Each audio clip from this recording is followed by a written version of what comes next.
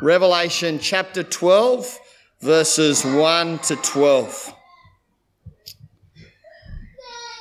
A great sign appeared in heaven, a woman clothed with the sun, with the moon under her feet, and a crown of 12 stars on her head. She was pregnant and cried out in labour and agony to give birth. Then another sign appeared in heaven. There was a great fiery red dragon having 7 heads and 10 horns, and on his head were 7 diadems. His tail swept away a third of the stars in heaven and hurled them to the earth. And the dragon stood in front of the woman who was about to give birth, so that when she did give birth, he might devour her child. But she gave birth to a son, a male who's going to shepherd all nations with an iron scepter. And her child was caught up to God and to his throne. The woman fled into the wilderness where she had a place prepared by God to be there for 1,260 days. Then war broke out in heaven. Michael and his angels fought against the dragon. The dragon and his angels also fought, but he could not prevail, and there was no place for them in heaven any longer. So the great dragon was thrown out, the ancient serpent who's called the devil and Satan, the one who deceives the whole world. He was thrown to earth, and his angels with him. Then I heard a loud voice in heaven say, "The salvation and the power and the kingdom of our God and the authority of his Messiah have now come, because the accuser of our brothers has been thrown out, the one who accuses them before our God day and night. They conquered him by the blood of the Lamb and by the word of their testimony, for they did not love their lives in the face of death. Therefore rejoice, O heavens, and you who dwell in them. Woe to the earth and the sea, for the devil has come down to you with great fury, because he knows he has a short time." This is the word of the Lord. Thanks be to God. As I put this big book over there, don't worry, I've still got a Bible here on the lectern. There's a sermon outline that'll appear up here on the overhead, and you've got space there in your sheets. There's a sermon insert for today with the Bible readings at the top. If you want to write any notes, there's the opportunity. If you want to ask questions at the end, there's an opportunity for that as well. One of the things that struck me over the last 2 years, many things have struck me over the last 2 years. Christmas is much harder with a face mask is one of them. One of the things that struck me over the last few years is that we're fascinated by the backstory. We're fascinated by the backstory. The story behind the story. The look behind the scenes. The truth beneath the surface. When I was growing up and I went to school at Maroubra Bay Public School, we used to watch Behind the News every week. I don't know if you remember that show, BTN. We'd watch Behind the News every week, and we'd finally learn what was going on behind the news, the real events. In fact, just in this last week, a new documentary's been released from the Olympics that happened. Remember those Olympics that happened so long ago? Jess Fox, the greatest kayaker in history, has just released a documentary called Greatest to Gold. In her favourite event, she bombed out. She only got a bronze. 2 days later, she had a triumph in a new event. And it's a behind-the-scenes look at how she managed to get to that. Even during COVID, there's been a lot of digging, hasn't there? Behind the scenes, to look at the backstory, to get the truth. We're fascinated by the backstory. Why? Well, it's pretty simple, isn't it? Because the backstory gives us the details, doesn't it? The backstory gives us the facts. The backstory gives us the context, the explanation, the revelation, the truth. When you get the backstory, you understand what's happening in front of you. And Christmas has a backstory, doesn't it? And it's a corker. We're going to look at that in a moment. Let me pray. Father, thanks for your word. Thanks for today. Thanks for being able to wake and be reminded in presence of your presence that you sent your son Jesus to take on flesh, to take on the devil, to take on our sin, to grow to be a man who died for us because he lived in a way we couldn't, who rose for us to say that we could have life. Father, as we look at this backstory from your perspective, help us to understand what is happening behind the scenes, behind the cradle, and the good news that lies in that. In Jesus' name, amen. The backstory that we've just read, I hope you've still got the book of Revelation open, Revelation chapter 12. The backstory is pretty astounding. I've yet to have found a dragon Christmas card pack. And Hollywood has not even been game to turn this backstory into a real movie. It's got the strangest nativity scene ever. It's got the greatest war ever. And it's got the most certain of victories ever. And it gives us a glimpse of Christmas from the perspective of God. The best backstory you can get. It's taken from the last book of the Bible, the book of Revelation.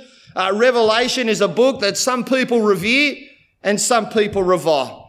Many of us misunderstand and misapply. It's really not a complicated book. There's a bloke called John who follows Jesus. He's been locked up, and God gives him a glimpse of the backstory. He takes him behind the scenes and shows him all of history from God's perspective. In a broken world where God's mob are being attacked and persecuted, there are three simple truths.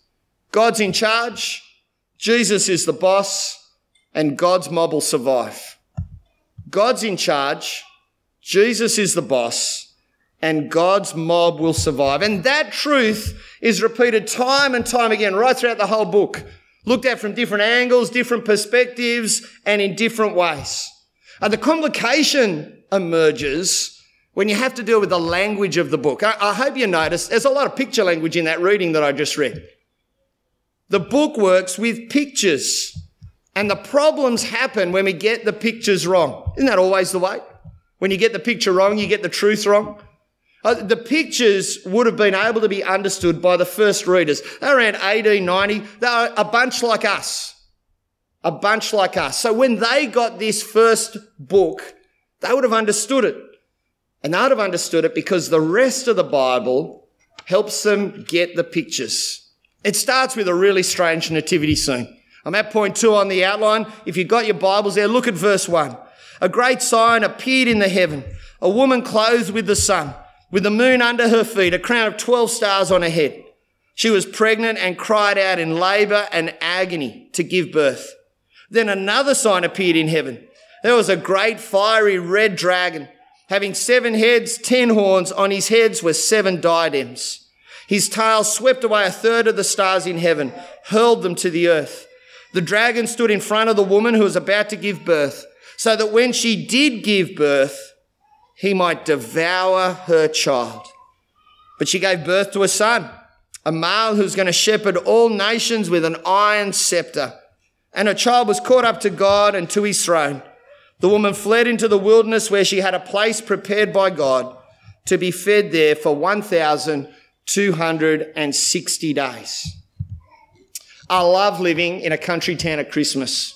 One of the things our family does is that after carols on the lawn, we hop in the car and we go for a drive because everyone's put up their Christmas lights, haven't they? In Gunnedah, if you're the winning street, you become Christmas Street for the rest of the year. There's prizes handed out for the best display in one house or a whole street. Many of the displays are a slightly skewed take on that nativity scene. If you've seen them this year, you'll have Santa camped next to reindeer in front of a stable with snowmen in an Australian summer. None is as strange as the one we've just read. None is as strange as that one. There's a great sign. It's a woman. All the lights of nature are attached to her. The sun, the moon, 12 stars. She's pregnant. She's in labour. She's in pain. There's another sign. It's not great, but it's there. It's like a strange mockery. It's a dragon, massive, red. Similar signs of authority attached to it, but they're pale imitations of those great lights, aren't they? He's a wannabe authority. And this dragon is thrashing around. This dragon is damaging the world. This dragon is ripping apart the substance of nature. This dragon wants to eat the baby. The woman gives birth. A son is born. The nature of his gender is emphasized. Did you see that? A son, a male. He's got a future. He's going to rule the world. He's saved from the dragon by God. He's kept safe. The woman is kept safe, and it's only a matter of time. Can you imagine if you drove down Saunders Street and saw that on someone's front lawn? Can you imagine if you went up Ugoa Street and someone had thought, let's put a dragon in the nativity? Well, what's going on here? Well, you get a bit of a clue in the next section when things are just as strange. I'm at point 3 on the outline. Look at verse 7 with me. Then war broke out in heaven. Michael and his angels fought against the dragon. The dragon and his angels also fought, but he could not prevail, and there was no place for them in heaven any longer. So the great dragon was thrown out, the ancient serpent who's called the devil, Satan, the one who deceives the whole world. He was thrown to earth, and his angels with him. For a moment, it's just as bizarre, isn't it? You're taken up into heaven, and you get to see things that are happening there that seem to mirror what's going on earth. There's a war. God's delegated the war to his army. Michael and his mob are fighting the dragon and his mob. The war is won. The dragon is finally unmasked. Did you see that there in verse 9? Who's the dragon? Well, we've met the dragon before, haven't we? Way back in the first book of the Bible, in the 3rd chapter. He's the same sneaky, seductive, slithery, lying snake that we meet there at the start of the Bible.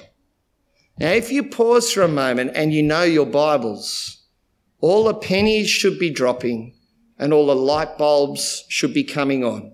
And now we see the backstory. You see, the backstory starts with a rebellion. And rebellions are only effective when there's something to rebel against, aren't they? That's why they're rebellions. And the rebellion started way back there in the 3rd chapter of the Bible. God had made man and woman. He'd made the world. God had given them an abundance to live life in line with his word. They lacked nothing to live in his way. And then this snake slithered in, this seductive little serpent. And he spoke sneaky little lies and said, God doesn't love you. God's stingy. God doesn't care about you. God can't be trusted. You can do better without God. In fact, let me tell you, you can be God instead of God. There's nothing new for that serpent. Remember that description in verses 3 and 4? This has been the serpent's life. He's a pretender. He's an imitator. He wants the world for himself. And this snake, the devil, has made it his life's mission to persuade us with a lie. You can do better without God. Now, it all seems a little strange and unbelievable, and really, you wouldn't have expected this to be the sermon in Narrabri on Christmas, would you? But it actually makes sense of the world we live in, doesn't it? If you look around our world, this is reality. We want life without God. We've been persuaded by that lie that life is better without God. And if you watch those stars fall in verse 4, you'll know how broken the world is, won't you? How hard it is, how much it aches, how much it hurts, how much it is broken. The Bible's got a very small word for that, hasn't it? It's the word sin. Sin's an easy word to understand. When I do scripture, all the kids in scripture understand the word sin because it's got I in the middle. Sin is life where I am God, where I can do better without God. In fact, where I can do a better job than God himself. How do you think that's gone for us? Every rebellion has a response.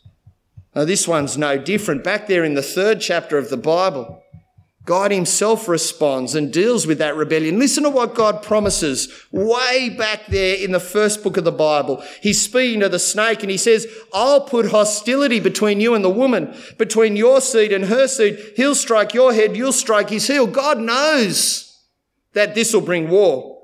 It's inevitable. But did you see that the outcome's already sorted?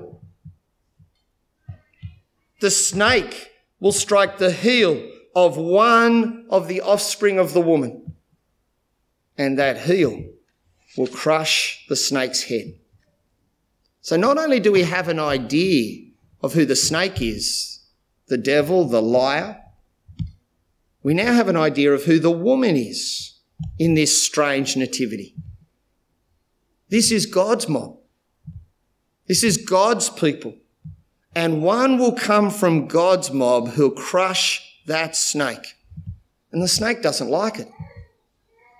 The snake doesn't like this future.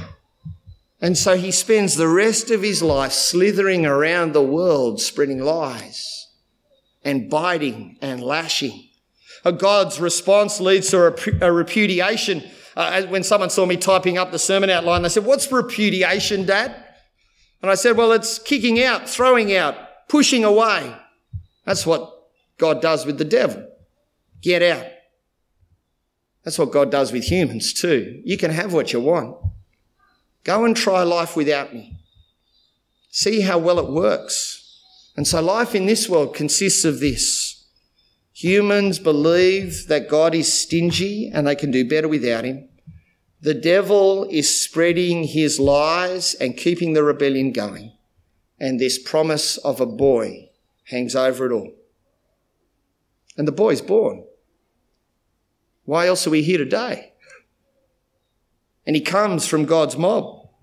Mary gave birth to Jesus. And his life is summarised there in verse 5, the shortest biography in history.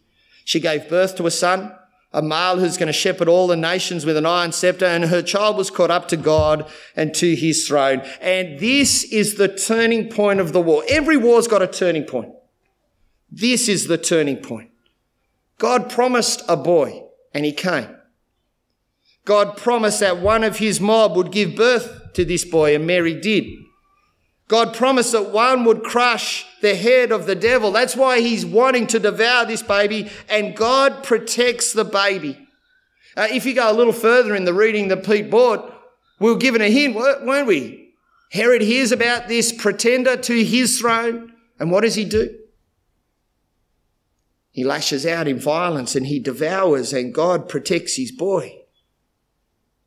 God enthrones his boy. God raises his boy.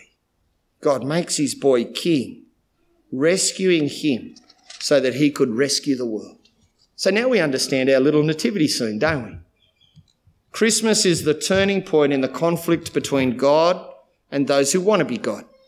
Christmas is the moment when God's promise that a boy would come takes place in a world that wants nothing to do with God. Christmas is the moment when the boy God promised would come came to deal with our greatest problem, that we believe the lie that life is better without God. Christmas is the time when this boy comes, and his coming shows that God is not stingy. God is abundantly generous. Christmas is the time when the dragon crashes the nativity and crashes out. Christmas is the time when we remember the backstory. Now, in one sense, there's no real suspense about this backstory, is there? We know the outcome. After all, we know that the boy is kept safe. We know that the devil's not even strong enough to defeat the commander of God's armies, let alone God himself. But there's still some suspense about the impact of this dragon on the world. And Steve touched a little bit on it, didn't he? As he gave us that image with those Lego figures of what this dragon can do. But that suspense is put to bed when a loud voice speaks out. Look at verse 10. Then I heard a loud voice in heaven say, "The salvation and the power and the kingdom of our God and his authority of his Messiah have now come, because the accuser of our brothers has been thrown out, the one who accuses them before our God day and night. They conquered him by the blood of the Lamb, by the word of their testimony, for they did not love their lives in the face of death. Therefore rejoice, O heavens, and you who dwell in them. Woe to the earth and the sea, for the devil has come down to you with great fury, because he knows that he has a short time. It's really just an expansion of verse 5, isn't it? The biography of Jesus. The boy grew up. We heard that last night. He grew up to be a king. His kingship is unrivaled. He has authority over even the devil. How is that displayed? Well, you see it there in verse 11. The victory is achieved by the blood of the Lamb. It's just another picture image for that boy, isn't it? But he didn't die in the cradle. He didn't die when he was 2. He didn't die at any other time when people tried to take his life. He died when it was right for him to die. On the cross for our sins, where the one who had done no evil, the one who knew that God was enough, who did not believe the lie, waded into battle that was bloody and beat the dragon. Crushed the head. In that he showed that the lie has no substance. And in his resurrection, he showed that life is better with God. No wonder he rules the world. He beat death. And that victory is displayed in this world by the testimony of the mob connected with him. They live out the truth that life is better with God, connected to his King. They do that even in the face of their own deaths. That rule is so good, it is worth dying for. And that snake keeps slithering around with his lies, his head crushed, still trying to persuade. Only for a time. Only for a short time. Did you notice that at the end of verse 12? He has only a short time. Well, what a backstory. It changes, it deepens the nature of Christmas, doesn't it? It's a great holiday, but it's not just a holiday. It's a great time for food and festivity, but it's not just that. It's a great time to remember the end of one year and look forward to another, but it's not just that turning point, is it? Christmas is the turning point in the great, all of history, all of humanity, conquest of evil, the defeat of the rebellion, the exposure of the lie that life is better without God. Now, as we celebrate this event every year, we must be reminded that there is a dragon in the nativity, and he is beaten by the boy. It's not a surprise. It's not random. It's exactly as God promised. So what are we going to do about it? Well, on one level, we could be silly and try and create such a nativity and put it on our front lawn. But let me tell you that I think there are 4 very simple things we need to do with it as we move forward into the day. It makes sense of the world. It makes sense of the world. It explains that strange mix in our world we have today of giving gifts and then having arguments, of both good and evil seeming to be mixed, at least on the surface. It explains the reality and the source of all the brokenness that we feel. It explains the way in which God and Jesus and their people live in this world. The backstory makes sense of the world. Second, it explains the significance of Christmas. This is the turning point. Every year we remember this. The moment when the war turned. It's a moment to rejoice, thirdly. The baby grew up and crushed the head of the dragon. No amount of opposition to God, no amount of sneaky little lies, no amount of ridiculing can undo this truth. The dragon did not get the baby, and so the dragon was defeated. Isn't that good? Worth rejoicing in? But finally, at every turning point, we've got to work out which side we're on. We've got to consider with whom we stand. There is a question every Christmas. Are you with God or are you with the dragon? Are you with God or are you with the dragon? Every year we need to ask ourselves that question. Let me pray. Father, thank you that you took up that baby boy. Thank you that you sent him. Thank you that you protected him. Thank you that this boy grew to be a king who ruled with an iron scepter over even death. Thank you that he did it for the goodness of true life. Thank you that he exposed the lie that life is better without you. Thank you that this boy grew to be the man Jesus who crushed the dragon. Father, help us to know this backstory and so know life and so rejoice. Give us that truth today. In Jesus' name, amen.